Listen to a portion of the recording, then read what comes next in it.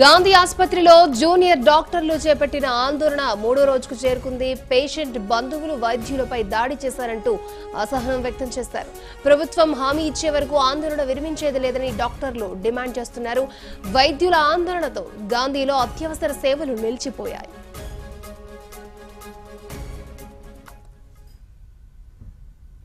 The patients are becoming violent for no good reason, despite of our sincere efforts that we are making in treating the patients. But they actually don't understand what the critical condition is. If the patient is not responding, it's not the fault of the doctors. It's because of the patient's own body. So this has become a really high time to sensitize the people regarding that they should not slap doctors or they should not be violent against them. Our demands are that if anyone next time even thinks to beat a doctor, at least 10 to 50 lakhs of compensation should be provided to the doctor who was beaten up, and the property which was shattered, they have to pay at least 2 to 10 times the compensatory money. And we need 25 police people to protect us. And that day what happened, patients were beating us, but despite of that there was security people, police was there, but despite of that Gandhi ఆసుపత్రిలో junior డాక్టర్లు చేసిన ఆందోళన మూడో రోజుకు చేరుకుంది. Patient బంధువులు వైద్యులపై దాడి చేశారంటూ అసహనం వ్యక్తం చేశారు. ప్రభుత్వం హామీ ఇచ్చే వరకు ఆందోళన విరమించేది లేదని డాక్టర్ డిమాండ్ చేస్తున్నారు. వైద్యుల ఆందోళనతో గాంధీలో అత్యవసర సేవలు నిలిచిపోయాయి.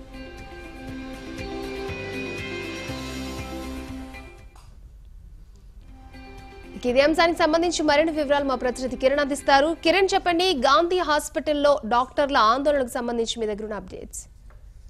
అక్షయ, ఇటు 3 రోజులుగా గాంధీ ఆసుపత్రిలో జూనియర్ డాక్టర్లంతా కూడా సమ్మెకు దిగారు. 3 రోజుల క్రితం నైట్ ఏదైతే సీతాఫల్ మండికి చెందినటువంటి చరణ్ అనే వ్యక్తికి వైద్యం సకాలంలో వైద్యం అందించక తను మరణించాడని కూడా చెప్తున్నారు.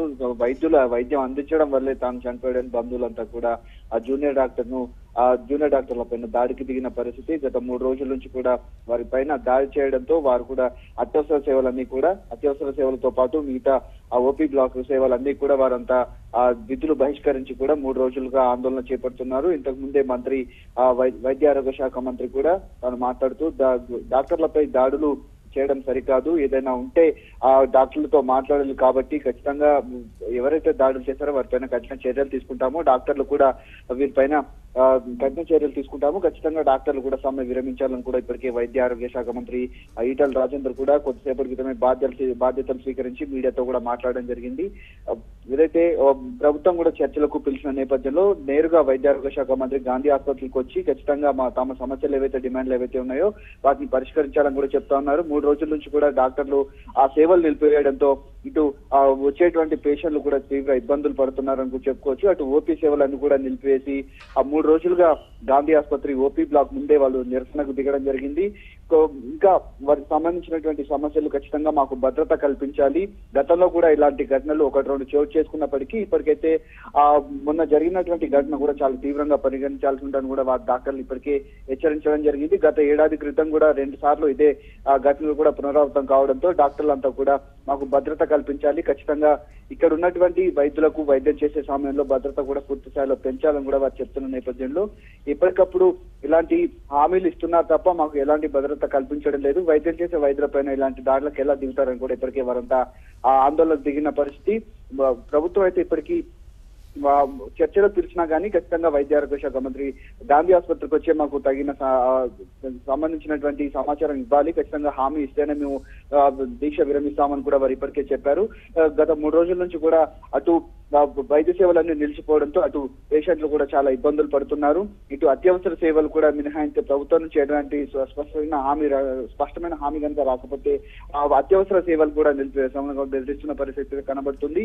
ఇంకా ప్రభుత్వం అయితే చర్చలకైతే పిలిచింది కానీ వారైతే ఆరోగ్య శాఖ మంత్రి అయినటువంటి ఈటల రాజేందర్ ఖచ్చితంగా ఇక్కడికి రావాలని కూడా కోరుతా ఉన్నారు. ఇంకా సమ్మె అయితే ఉధృతం అయ్యే అవకాశాలు అయితే కనబడుతున్నాయి. అక్షయ, థ్యాంక్ యూ కిరణ్.